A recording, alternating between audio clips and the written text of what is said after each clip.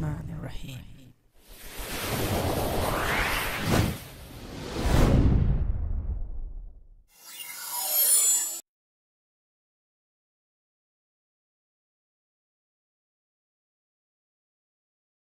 Assalamu alaikum and greetings, AliShanMao here. The package that I have been waiting for patiently is finally here. Sitting right before me is the newest HolyBro Kopis 1 FPV racing quadcopter. This quadcopter definitely is making a wave, and a lot of people who reviewed it are talking good about it. So I can't wait to see how good it is. Now, no doubt that HolyBro is putting together quality components and offering quality FPV racing quadcopters. Previously, I have been flying HolyBro Shuriken X1 for almost a year. I've crashed it in the desert, sent all over motors, or inside motors even, but the quadcopter is still flying without any flaws. That was one of the best FPV racing quadcopters when it comes to quadcopters or FPV racing quadcopters that are completely build, bind and fly. Not many of the companies are actually offering that good quadcopters like HolyBro here. So let's unpack the HolyBro Kopis 1 and see what's inside the box. Inside the main box you have this amazing nice carrying case that actually houses your HolyBro Kopis 1 and makes it very easy for you to transport, store and carry it around your favorite FPV racing quadcopter. I really hope they could release a box that would not only house the quadcopter but also carry your radio control, video goggles and batteries and some tools. Here it is. This is how your HolyBro Kopis 1 is packed neatly inside the box. There is a strap, Velcro strap that actually holds your quadcopter really nice and prevents it from moving inside the box and getting damaged. Very nice. So this is your HolyBro Kopis 1. We'll take a closer look very soon. And apart from that, you also have some accessories. You have a GoPro session mount. You have one more set of propellers, two brochures that actually show more HolyBro products and of course the components of your HolyBro Kopis 1. And then finally we have this bag which has a bit more accessories. Let me just bring them out. As HolyBro Kopis 1 is using Runcam Swift mini camera, 600 TV line FPV camera, so you have a user manual for your FPV camera, and you also have an OSD controller for your FPV camera, so you can connect it and tweak the settings of your FPV camera. Then you have a HolyBro Velcro strap. You have some double-sided tape, double-sided foam, and some of the rings and Jesus clips. You know why we call them Jesus clips? When you're trying to put them on, it's like boing, and you're like, Jesus, where did it go? And you cannot find it. That's why we call them Jesus clips. Anyway, then we have some zip ties, 4 zip ties, heat shrinking tube, a hex head driver, a battery pad, and a HolyBro card that shows you the frequency table for your video transmitter of HolyBro's Kopis 1.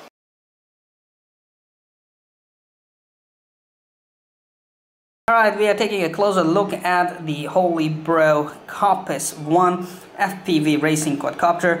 First thing that you will notice is the stretched X motor layout. That is a choice of a top FPV racing pilots these days, because this ensures that your rear motors or rear propellers are not getting any prop wash from the front motors. This gives you smoother flight, more speed and tight cornering, or more efficient cornering when it comes to FPV racing. It seems like that most of the FPV racing quadcopter manufacturers are now switching to this stretched X motor layout. HolyBro Kopis is using Tiger motors, Air 40 2450 kV motors that gives you better flight performance and also go very easy on your batteries.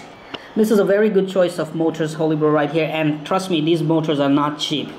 HolyBro Kopis is using a 3K carbon fiber 5mm FPV racing frame, which is definitely tough enough to take all your crashes with a smile. And also, if you look at the edges on the carbon fiber here, you can see they are beveled out. Inside here, the heart and soul is a KQ'd F4 flight controller, which is a soft mounted gyro for great filtering of the vibration, thus providing you even better flight controls. The Betaflight OSD is included in this package, so you can easily see everything, all the flight data while you're flying it. Not only that, you can use your radio and sticks only to configure various parameters and PIDs of your quadcopters. Now that is very convenient because you do not need to come back home and connect your quadcopter to a computer and tweak PIDs. Now you can tweak PIDs right there on the field using your radio sticks and OSD built in here. At the back side of the quadcopter, you can see the LED board and a beeper.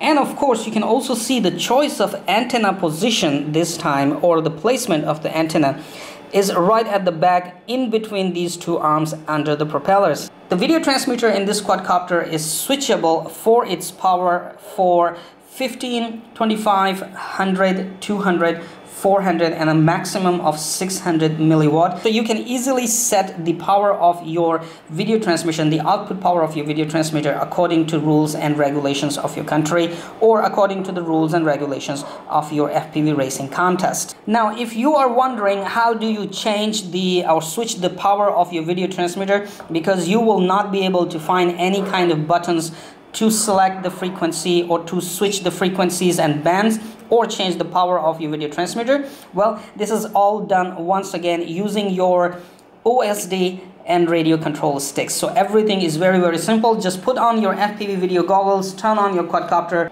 and using the OSD built in this quadcopter, you just have to use your radio and control sticks to switch various parameters, PIDs of the quadcopter, including switching the power of your video transmitter. No more clicking the buttons, no more connecting your quadcopter to the computer.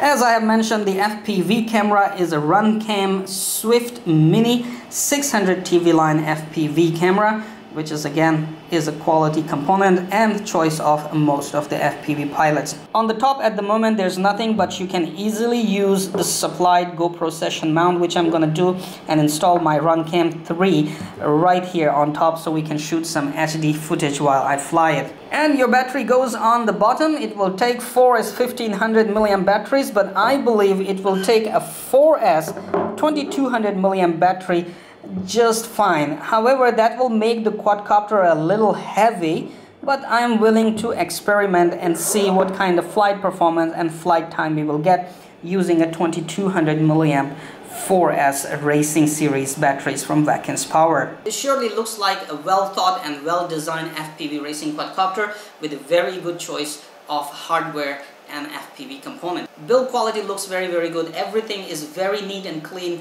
No noodles are running around here and there. It is a very neat and clean build. Now the next step for me is to configure it with my radio control, that FreeSky Taranis.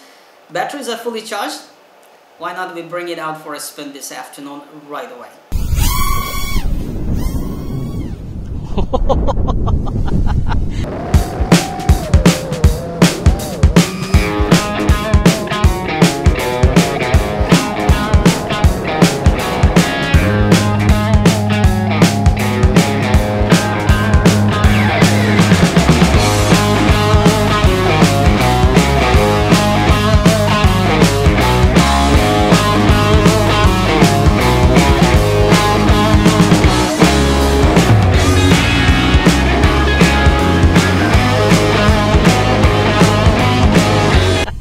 Want to see full throttle? Okay, here we go.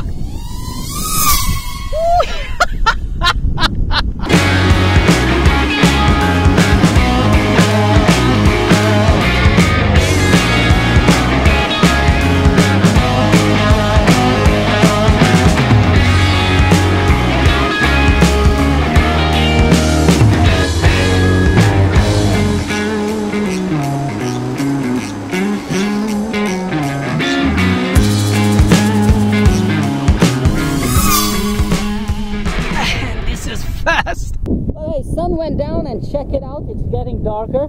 Basically, moon has come out.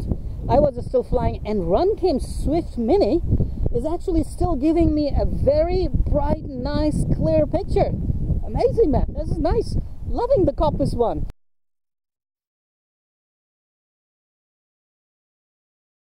Come on, you know what to do. Hit that like button. It's right there. I know you can do it. Oh, while you're at it, also hit the subscribe button right there. Come on, don't be shy, just hit it. Thank you very much for all your support towards my work, that I post regular and fresh content on my channel just for you. Hit that like button. guys.